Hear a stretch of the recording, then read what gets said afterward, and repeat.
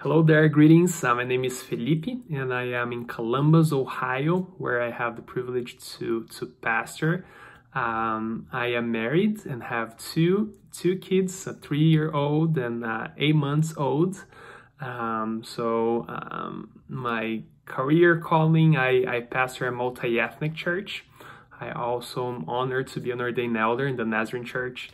So I love working with different cultures. I love the intersection of worship, theology, and arts, and that's my area of concentration here at Fuller. I love languages and learning, so I'm excited to be here with you.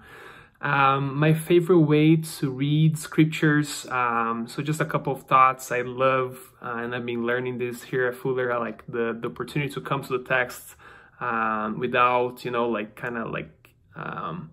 what is the word I'm looking for?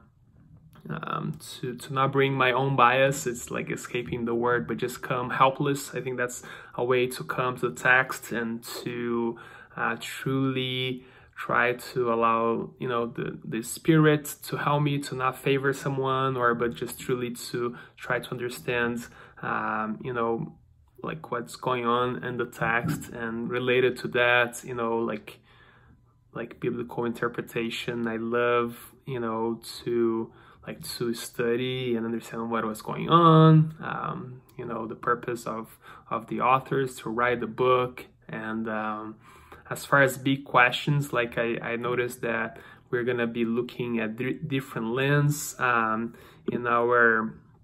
this course. So for example, how to read the text in front of us, with a feminist, womanist hermeneutics, with also an African perspective. And I was just wondering, how can we, in a very faithful, humble way to interpret scriptures, how we can, bring all of this together, and how can that help us as we are, in the context of a local church delivering a sermon.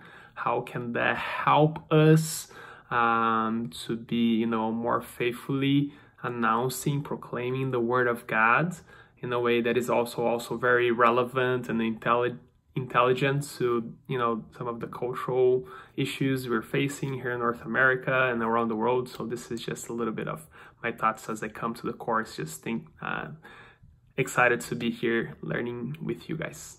Blessings.